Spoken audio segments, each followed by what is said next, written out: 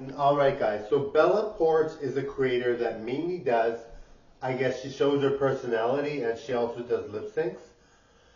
And she's one of the most famous TikTokers and YouTubers in the world, so she's very good, okay? So Bella Porch does lip syncing and she's able to be famous. Now, maybe once I'm famous I can become a singer or whatever because maybe they can write songs for me.